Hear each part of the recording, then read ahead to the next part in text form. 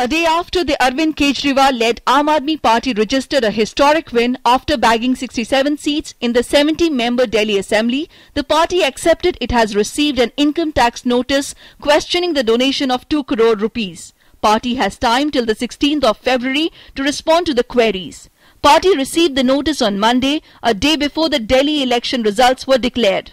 Party is open to any probe and has demanded constitution of SIT to look into political funding of all parties. आम आदमी party ये चाहती है कि सारी पॉलिटिकल पार्टीज की फंडिंग किस तरह से होती है, पैसा कहां से आता है, किस प्रकार से प्रयोग होता है, इस पर भी एक एसआईटी होनी चाहिए या जो ब्लैक मनी पर एसआईटी बनी है उसका स्कोप एक्सपैंड करके इन मुद्दों को भी उसके तहत लाना चाहिए.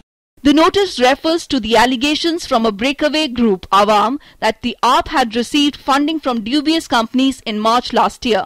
According to AAP, the party received 4 donations of 50 lakh rupees each from bogus companies. Meanwhile, other political parties said the law should take its own course.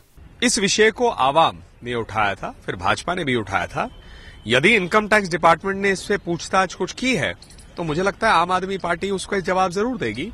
अब ये आम आदमी पार्टी और इनकम टैक्स के बीच में तथ्यों के आधार पे जो भी है, मुझे लगता है वो स्पष्ट हो जाएगा.